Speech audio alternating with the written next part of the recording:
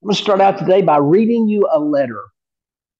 As I read this letter to you, I want to invite you to just monitor what kinds of thoughts and feelings you have, what kind of conclusions you begin to draw as I read this letter.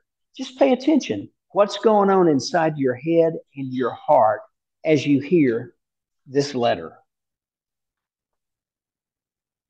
Dear husband, I'm writing you this letter to tell you that I'm leaving you for good. I've been a good woman to you for 7 years and I have nothing to show for it. These last 2 weeks have been hell. Your boss called to tell me that you quit your job today, and that was the last straw. Last week, you came home and didn't notice that I had gotten my hair and nails done, cooked your favorite meal, and even wore a brand new negligee. You came home and ate in 2 minutes, went straight to sleep after watching the game. You don't tell me that you love me anymore. You don't touch me or anything. Either you're cheating or you don't love me anymore. Whatever the case is, I'm gone. P.S. If you're trying to find me, don't. Your brother and I are moving away to West Virginia together. Have a great life, your ex-wife. Just, just become aware of what kind of thoughts, what kind of feelings are going through you as you hear this. And he writes back. I keep monitoring those thoughts and feelings. Dear ex-wife, nothing has made my day more than receiving your letter. It's true that you and I have been married for 7 years, although a good woman is a far cry from what you've been. I watch sports so much to try to drown out your constant nagging. Too bad that doesn't work. I did notice when you cut off all of your hair last week, the first thing that came to mind was you look just like a man. My mother raised me not to say anything if you can't say anything nice. When you cooked my favorite meal, you must have gotten me confused with my brother because I stopped eating pork 7 years ago. I went to sleep on you when you had on that new negligee because the price tag was still on it. I prayed that it was a coincidence that my brother had just borrowed $50 from me that morning and your negligee was $49.99.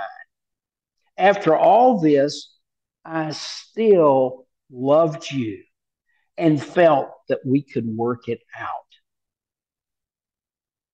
So when I discovered that I'd hit the lotto for $10 million, I quit my job and bought us 2 tickets to Jamaica.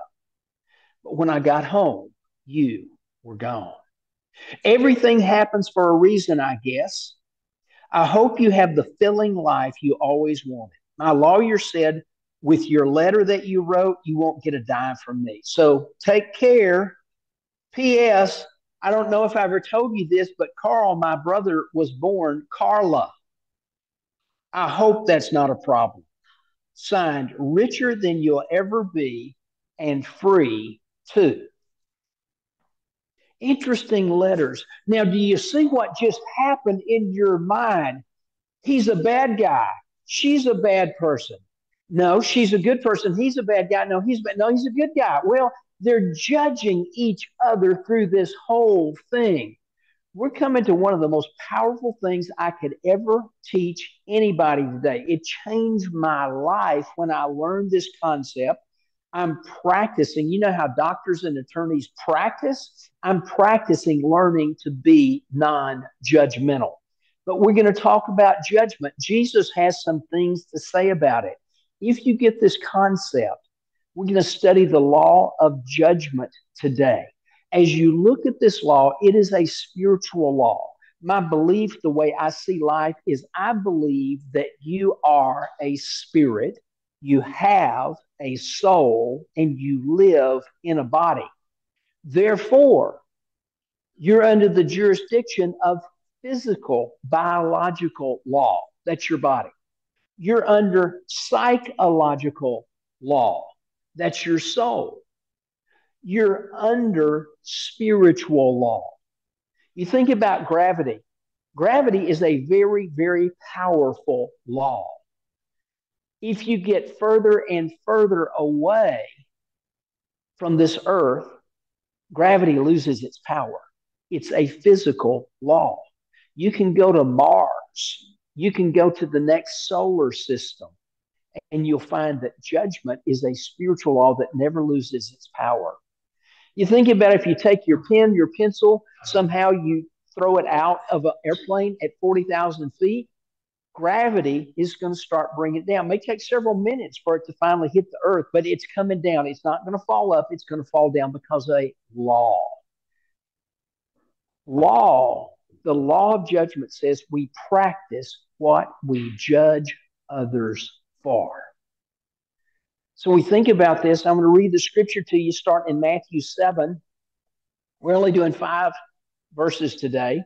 Now, we're in the middle of a study of the Sermon on the Mount. I like to refer to it as the best of Jesus. Matthew 5, 6, and 7. We're through 2/3 of it. We're coming into the final chapter here. And Jesus is on a roll. He says in Matthew 7:1, judge not, that you not be judged. For with the judgment you pronounce, you will be judged. With the measure you use, it will be measured to you. Why do you see the speck that is in your brother's eye, but do not notice the log that's in your own eye? Or how can you say to your brother, let me take the speck out of your eye when there's a log in your own eye? You hypocrite, first take the log out of your own eye, and then you will see clearly to take the speck out of your brother's eye. This guy named Oswald Chambers, he weighs in on this. He wrote a book called My Utmost for His Highest. Or is it the other way? His utmost for my highest? Something like that, yeah. Really good book. It's one of those books I can do about a page at a time. That's enough for one day. He's heavyweight. He says this, tolerating a wrong attitude toward another person causes you to follow the spirit of the devil. No matter how saintly you are, one carnal judgment of another person only serves the purposes of hell in you. Bring it immediately into the light and confess, oh Lord, I've been guilty there. If you don't, your heart will become hardened through and through. One of the penalties of sin is our acceptance of it.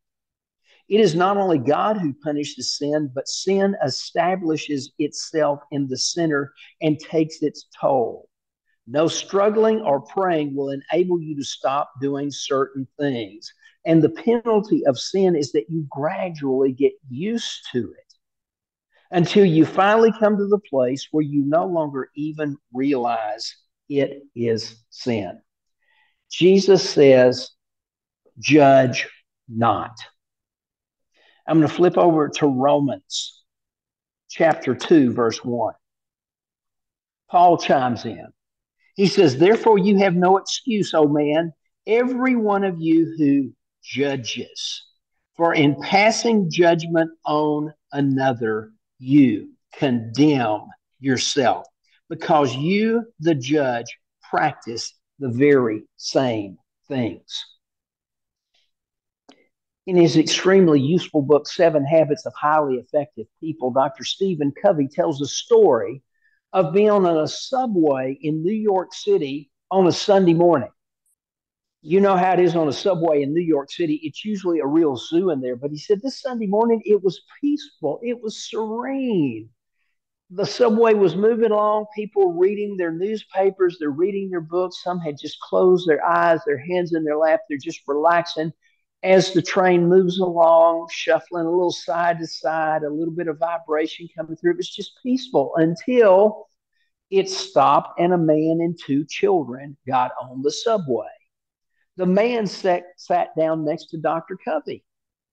And he closed his eyes and he slumped down a little and he kind of sighed and he just sat there. And these kids started running wild.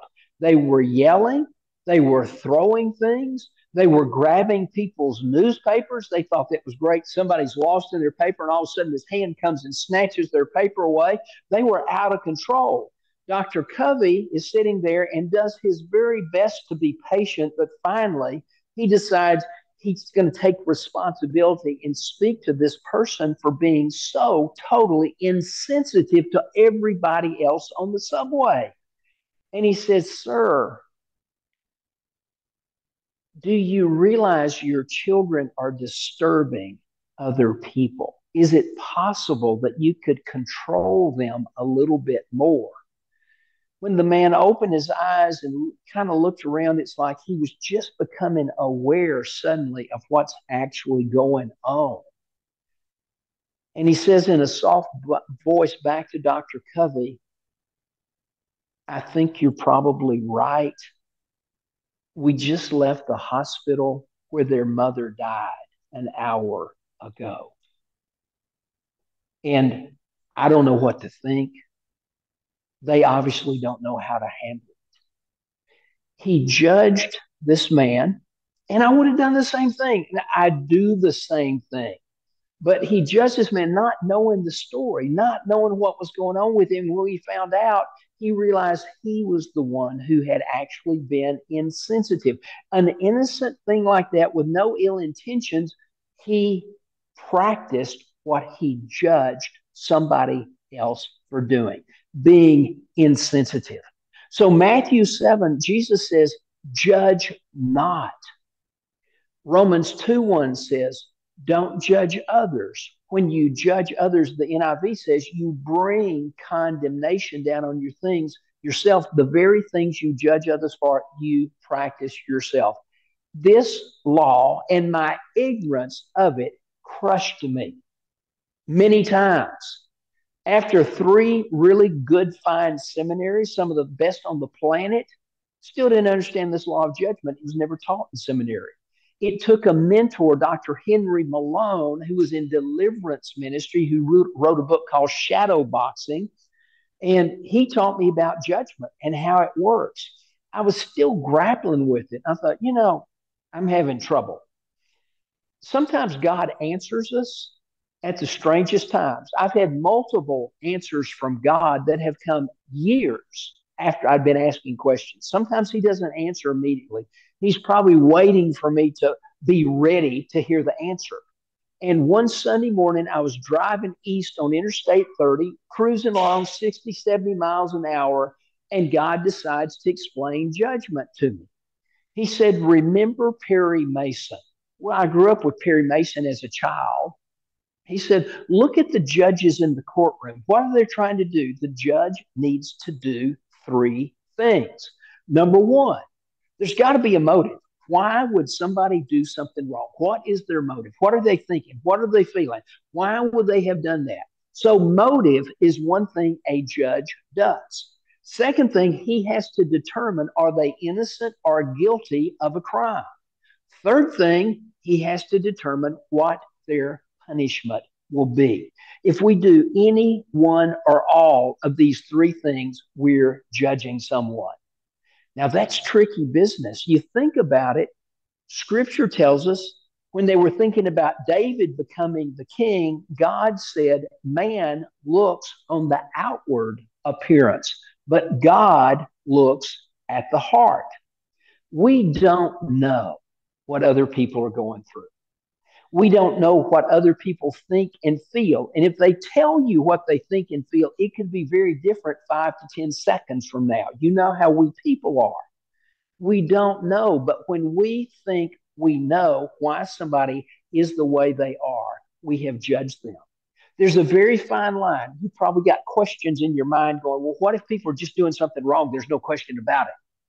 Well, there is question about it. You can evaluate behavior without judging person. But the line is when you cross from behavior to character. Let me give you an example. We got couple A, a man and a woman. Couple B, a man and a woman. Mrs. A and Mr. B hook up. and they have an affair. And it becomes common knowledge, and it's documented because each of their spouses hired private investigators and they got photos. And this is kind of flying around. Everybody knows they committed the act of adultery. But what if I say, oh, yeah, you heard about A and B, they got together, they're adulterers? That is a judgment because I'm talking about their character. What if God said, you might not be aware that 3 days ago, they had real, genuine experiences with me, and they were sincerely convicted of their sin. They repented. They went to their own spouses. They got on their hands and their knees. They cried. They repented.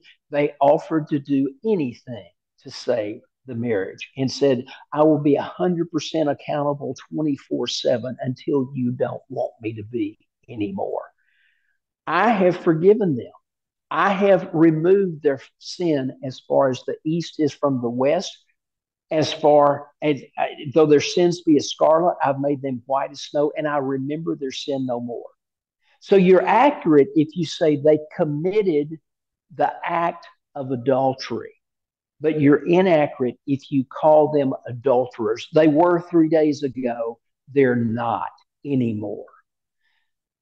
This is a tough issue. I grapple. I get the but gods. You ever get the but gods? But God, they did this and this and this and this and this. Don't judge. But God, they did this and this and this. Don't judge. Leave it alone. See, that judge has a full-time job, and you probably have more than enough going on in your life right now. You can give yourself a break. A lot of us are judgmental somewhere close to 24/7. We don't mean to be, but we've become accustomed to it. The average person's thinking 60 to 80,000 thoughts a day, roughly one per second. And when we see somebody doing something we don't like, we can go to that judgment so fast. We think, well, don't they think they're hot stuff? Oh, they think they can get away. Oh, they think. When you start saying they think or they feel, that is a judgment. We don't know and we can't know. Well, God gave me that lesson from Perry Mason of 3 things that define judgment, but he wasn't through with me yet. He said, just imagine you go down to the Louis Sterrett County Courthouse for jury duty. Another time, I've been down there many times. You walk into the jury room. It's huge. You feel like cattle being herded through. Seats 300 to 400 people. Just imagine you get there, and as always, they don't start on time. They told you have to be here, and then they waste another hour or so while they're getting ready behind the scenes.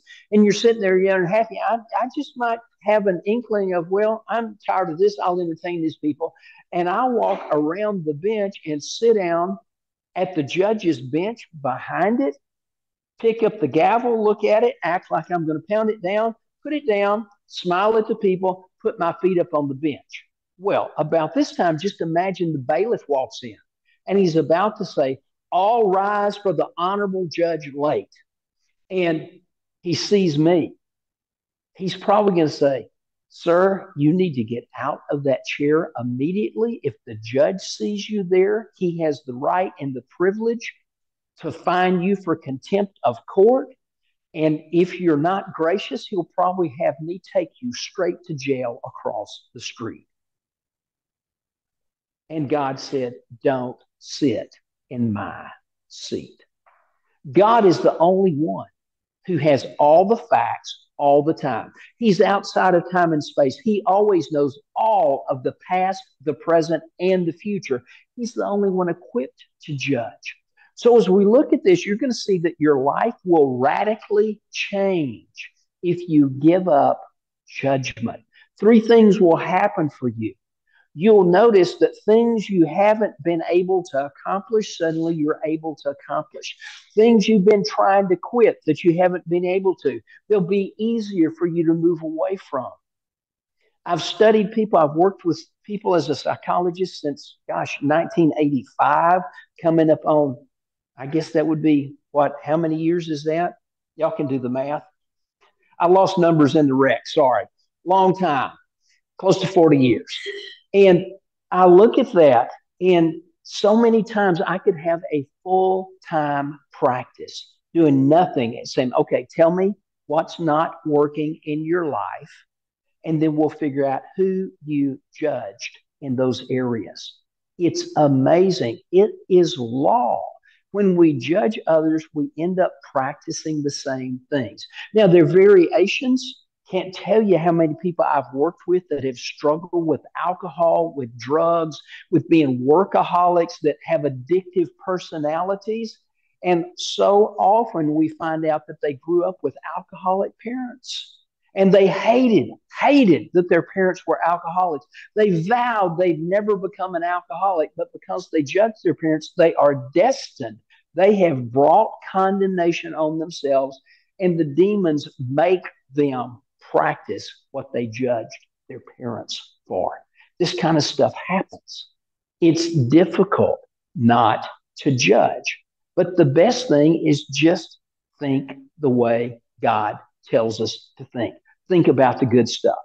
So if you stop judging, you're going to see three things in this passage. You can stop doing what you don't want to do, and you can start doing more successfully what you do want to do. The second thing, you can eliminate a lot of pain for yourself.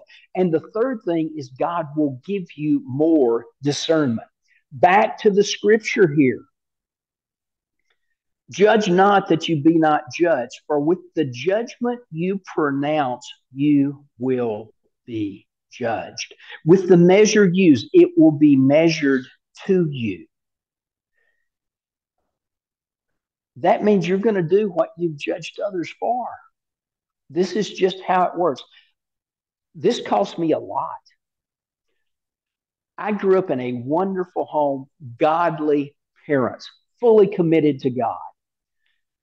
They were together 50 years. My father died at 75. My mother died at 85.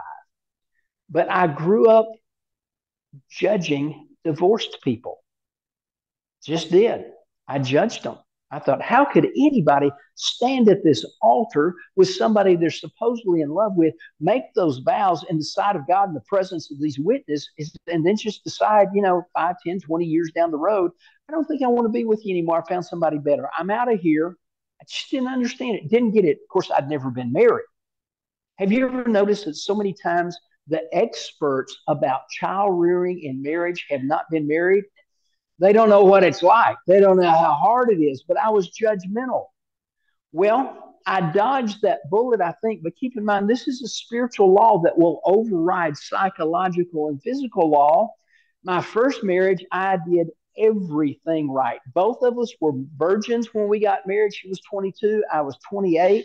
Neither one of us knew what we were doing because we had never done it before. And we were together for 9.5 years in holy matrimony. And I didn't want to be divorced, but she made it impossible for me to stay at the big church where I was, and had to go. Well, I got an annulment after 9.5 years. And people ask me, how many times you've been married? Well, once or twice. Well, don't you know? Well, it's a matter of interpretation. The law says the first one didn't count because it was legally annulled. Well, how do you do that? Well, in Rockwall County with Judge Bosworth, if it clears the docket and it makes both parties happy, I think we could do that for you today. And they did. 3 years later, I was in love with somebody else when we got married. 3 years after that, I was not a good husband. My mistress was not a person. It was ministry. I was starting a church. I was just an absentee husband. She got interested in the 30-year-old across the street. Well, in June, she filed for divorce. Late in July, she told me she had filed for divorce. Later in August, she kind of hid some things from me along the way. It was over. And by October, she was married to the guy across the street. And I was divorced. Now, that was decades in the making. That was a long, slow process, but the law of judgment held true. I was skinny all of my life, up through college. Couldn't gain weight. I thought if I ever got to 175 pounds, I'd look like Hercules. And I think I'll probably never see 175 again. It's so far behind me. I don't know that I'll ever get down to that again. And I was out jogging one day. I was running up Live Oak Street. There were some empty storefronts. It was dark inside. Those plate glass windows made a wonderful mirror. And I'm jogging by and I've got Dunlop's disease. You know where it's Dunlopped over? It's similar to Chester-Drawers disease, where your chest falls down into your drawers. I was running along. I was jogging. I was bouncing. Wasn't used to that. Looked in this mirror. I thought, suck in. And I couldn't suck in enough anymore. It was gone. And God, I think, smiled at me and said, been judging some of my heavier children, haven't you?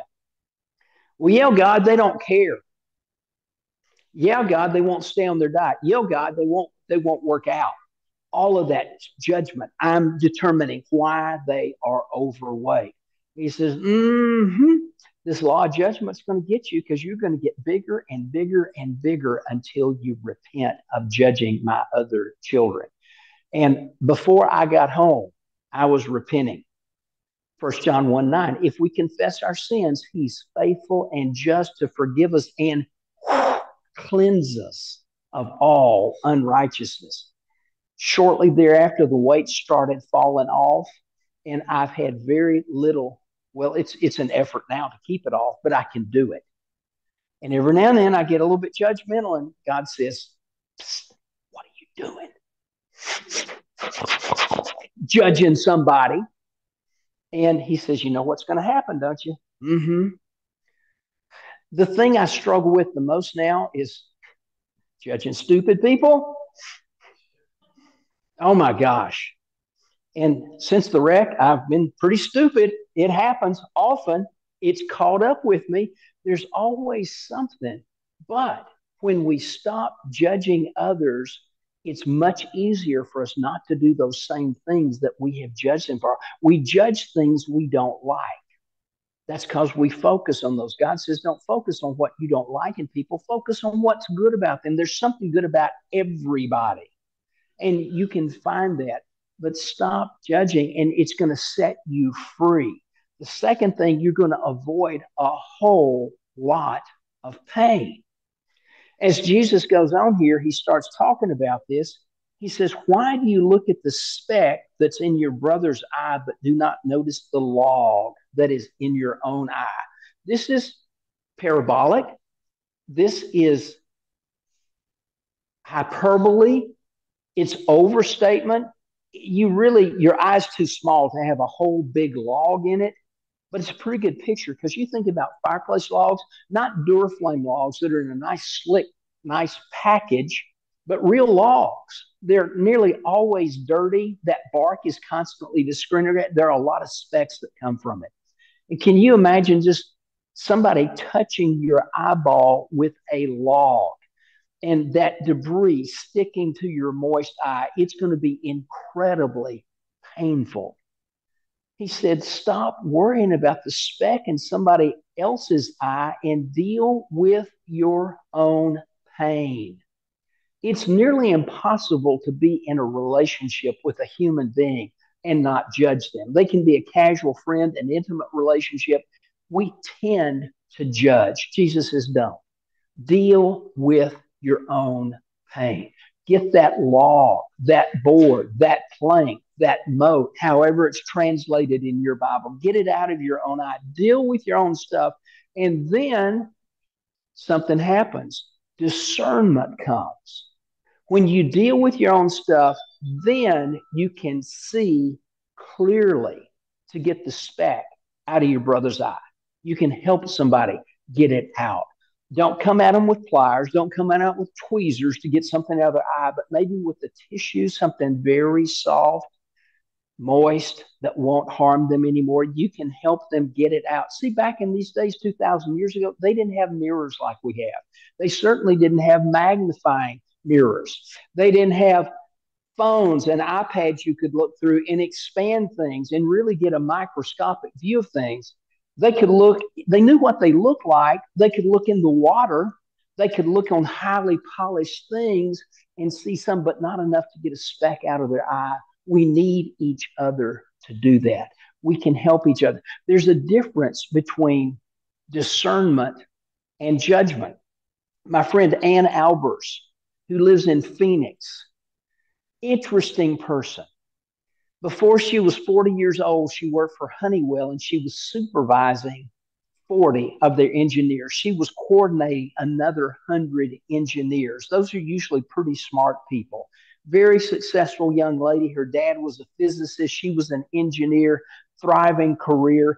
9/11/2001, God said, leave engineering and spend the rest of your life talking to the angels. Well, I found Anne when I was doing research, working on a doctoral project, a dissertation. She'd written a book about Jesus. It was interesting. I contacted her and said, hey, I'm willing to buy your paperback book because that was all that was for sale. They didn't have Kindle then. I said, but is there any way I could purchase the electronic copy for you? I'm working on a dissertation and I'd like to use some of your information. She said, oh my goodness, if you're a student, I'll send you an autographed copy of the book for free, and I'll send this electronic copy of the manuscript to you immediately so you can search exactly for what you want on your computer. That's how we got to be friends. She has some interesting things to say to us about the difference between judgment and discernment, which Jesus mentions both of those. I want to read to you her thoughts. Judgment says he or she should not think, act, or speak in this fashion. Discernment says, I do not want to be around him or her when he, she thinks, acts, or speaks in this fashion. Judgment tries to change another. Discernment tells you what is healthy for you. Judgment shows areas in which you require another to change to feel good about yourself or your own decisions. Discernment shows you have matured enough spiritually to own your choices and to move away from that which is not healthy. We look at scripture again in John, the 7th chapter. Verse 24, it says, do not judge by appearances, but judge with right or righteous judgment. How are you going to do that? You're going to have the mind of Christ, the heart of God, and knowledge of the scripture. You can judge behavior without judging character. You can evaluate behavior. You can say, that's in disagreement with God's word. I don't want to do that. Or I'm going to do this because that's what God says. You don't have to judge people's character. Judge with righteous judgment, not by appearances. There's a 24-year-old boy. I read you this story. 24-year-old boy seeing out from the train's window, riding along in the train with his dad, looking out the window. And he shouts, Dad, look, the trees are going behind as the train zipped by them. Dad smiled, and a young couple sitting nearby looked at the 24-year-old's childish behavior with pity. Suddenly again, he exclaimed, Dad, look, the clouds are running with us. The couple couldn't resist and said to the old man, why don't you take your son to a good doctor? The old man smiled at them and said, I did, and we're just coming from the hospital. My son was blind from birth. He just got his eyes today. Appearances are so totally, completely misleading. We don't know what's going on in other people's life. We don't know why they're acting the way we do. We think, well, at this age, they should know better. They may know better, but they may have extenuating circumstances and they just can't pull it off sometimes. But if we judge them, we're going to be judged the same way. If we judge them, we're keeping that log in our own eye. We're extending our own pain. And if we judge them, we're not going to get the discernment that comes from seeing clearly when we get our own stuff dealt with. Well, should you never see faults in people's lifestyles? I don't think that's what Jesus is saying. He said, deal with your own stuff and recognize that your stuff is bigger than their little stuff because you know about all of your stuff. You know only about a little bit of their stuff. So recognize your stuff is bigger. And once you've dealt with that, that's probably going to humble you. Then you can go to them graciously and talk with them and help them if they're living a lifestyle and doing things that will not benefit them. It's not saying you can't talk to somebody about their problems, but you'll probably need to wait until they're ready to hear it. And in the meantime, you can get all of those logs out of your own eye. Makes a big difference. There's another scripture we're going to look at. I'll start wrapping up with this one. It's really big. Just to take the thing about judgment from judging others to what Paul says in 1 Corinthians chapter 4, verse 5. Therefore, do not pronounce judgment before the time, before the Lord comes, who will bring to light the things now hidden in the darkness and will include the purposes of the heart. So you look at that. Some translations say, therefore, judge nothing.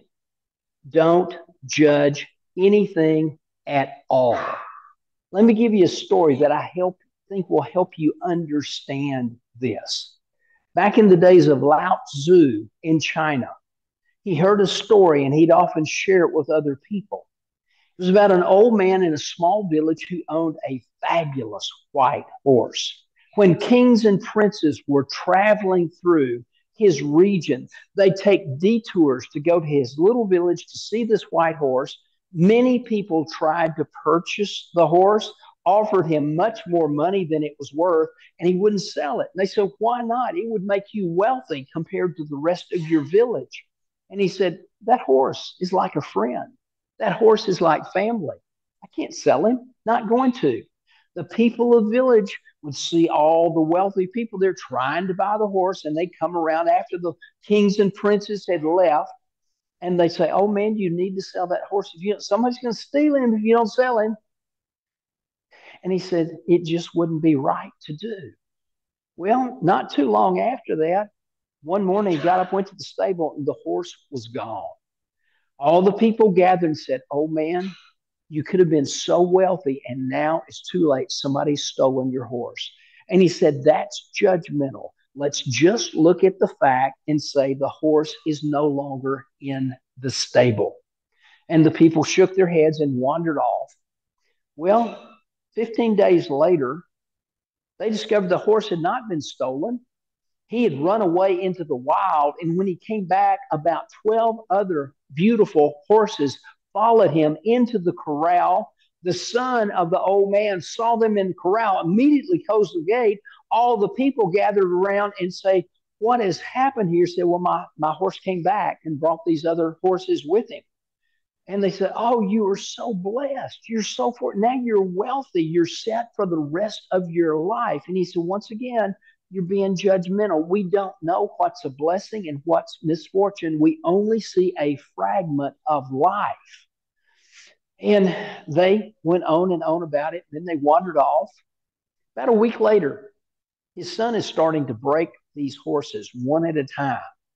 And he's on a horse. He's in the corral. He's riding the horse. The horse throws him, breaks both of his legs. He's crippled. He's in a hard, hard place. The village gathers. They were so sorry about your son. But, oh, man, this is such misfortune. Now, you don't have anybody to take care of you when you can no longer take care of yourself. We're so sorry for your misfortune. Once again, he says, don't judge. Just say my son's legs are broken, and right now he's crippled. Well, they shook their heads. They wandered off. This crazy old man. A time after that, a war broke out in the land. And the military came through all the small villages, drafting forcibly into the military all of the young men. They took all the young men from this village except the old man's son, who was crippled. who could not march. They left him there, and everybody was in tears, and everybody said, "You're so fortunate. We'd rather have our children crippled than dead, and we know this is a losing war. We'll probably never ever see our sons again." And the old man gave them sage advice: judge not. You only see a small fragment. You don't know if it's a blessing or if it's misfortune. Just say, our sons have gone away to war, and leave it. That's the fact. That's all you know. That makes such a difference. I read to you again from Ann Albers because she talks about where we are today and how we need to respond appropriately to our temptations to judge people. She says, "Dear friends, I implore you, as the intentions in your world continue to rise, not to fall into judgment. Earth is a school, and there's students at all levels indeed. As I've said before, Earth is a one-room schoolhouse. Those of you in the more advanced grades have a responsibility to be in integrity with higher truths so that you can be example for those less evolved. Do not be harsh with yourselves if you slip. Just get up and keep going and resolve to do the best you can. You are eternally challenged to stand in spiritual truth, that you can choose to create a beautiful life for yourself no matter what lessons that others on the planet participate in. Do not judge yourself or others, dear friends, for judgment is an act of emotional violence. It's the best time, probably in our lives, to become non-judgmental, because the Republicans and the Democrats are judging each other. They're judging each other's motives. They like to punish each other. They've declared the other party guilty of all kinds of things. We're doing it with people. We're doing it with parties. We're doing it with issues. Some people believe in all their hearts that we should take all the immigrants from all the other countries and give them everything they need. Just give it to them. Others are saying you're going to bankrupt our country. You shouldn't do that, and you shouldn't let dangerous people come in. And people are so judging each other. Evaluate the facts, but don't judge the people. It's going to set you free to be and do who you want to be. It's going to eliminate much pain in your life, and it will give you discernment from God. Why would God give anybody discernment who's going to use it against the people they're judging? He gives it discernment to the people who are most likely to be loving and help those people become better people. Life is better without judgment.